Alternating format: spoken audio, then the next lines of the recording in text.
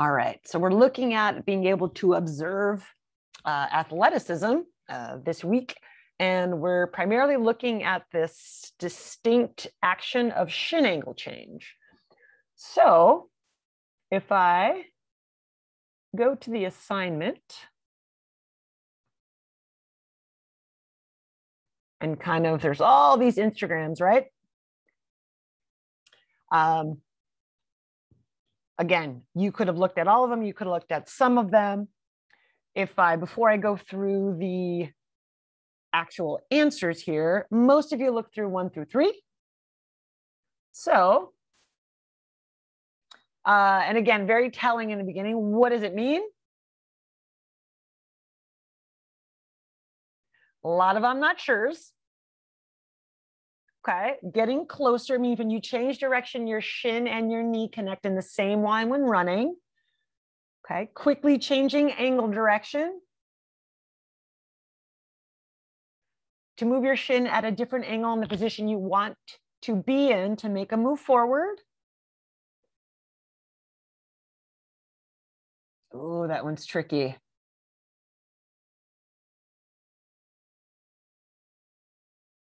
Not enough to fall forward, right? So yes, we do want the body to tip. We want to kind of initiate this fall, but we don't actually want to fall over. Okay. Changing speed, changing direction.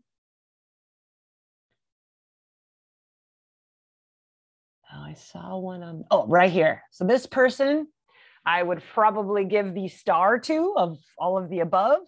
Means the place of the lower leg relative to the ground. Okay. What's it for? Changing speed, changing direction, stopping, starting. Okay. I agree with this big purple. All of the above. It is not just for changing direction. It is from going from fast to slow, from slow to fast, and changing direction. Of all those clips, I was like, hey, how many did you actually watch?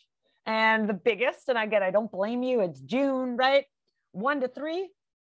All 8 is the second. So again, we have this block of, give me the least, give me the most. Honest, 9% didn't watch any and is just guessing, and that's kind of the nature of things. 4 to 6. When I asked which video convinced you that this might be important to you, right? My guess is that the sport you like the most and the sport you want to get better at and improve, you went to that sport. Okay. You'll look at basketball. My guess is that the gist of the people, the majority of the people who watch this are basketball fans and play basketball and want to get better at basketball. That's why they went to the basketball video. And that's why I labeled them instead of just putting links. It was a way for you to organize that information. Second, we have tennis. I know there's several tennis players here, so I put that on there for a reason. And then I have a messy kick, a kick which is almost, as you'll see, it's a slowing of the body so that a kick can come through. Okay. I'm going to pause on these last 4. Let's go to some videos. And these are all from a gentleman. If you're the type, this guy, Barr Running, has an excellent Instagram. If you want to be learning stuff, I would give that dude a follow. But basketball example, there's any sound. Not sure if there is, but just again, notice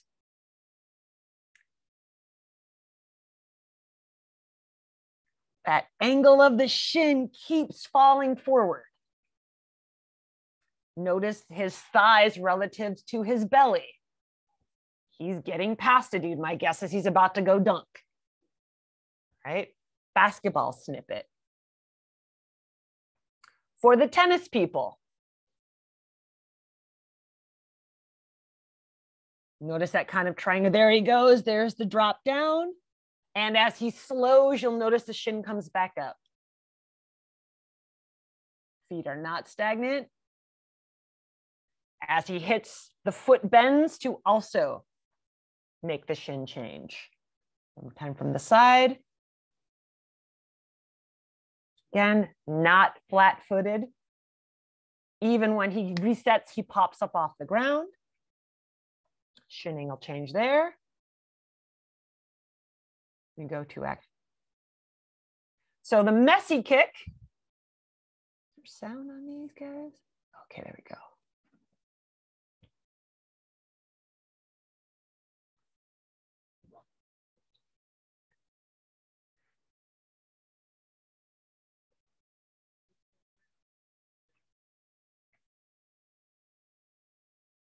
So replay that again without, if I can, to shut the sound off.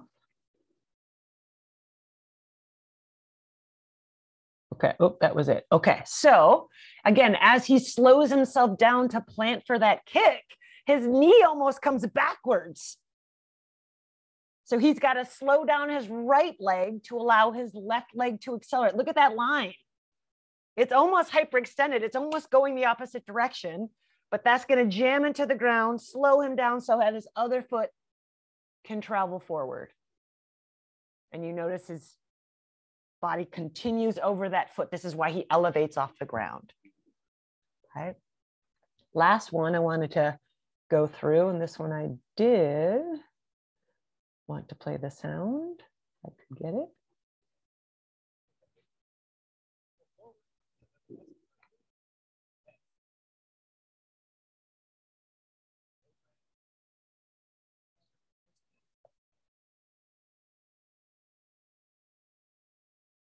Watch him stop.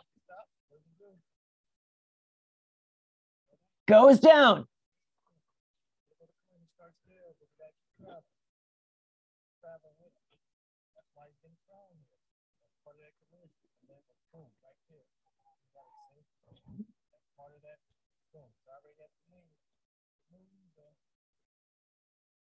Breaks into his route.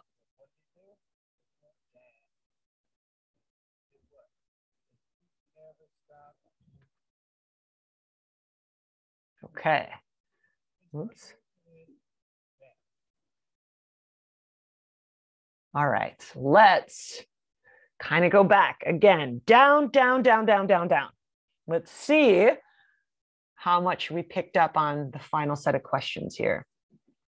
When trying to move fast from being still, should I stay the same height, go up, or drop down? There should be a theme. Orange, drop down. Okay. When trying to stop from moving fast. Now, I understand why most of you put this here. I understand why most of you, again, maybe without really trying to understand, maybe to just get it done, maybe just to guess, again, completely okay.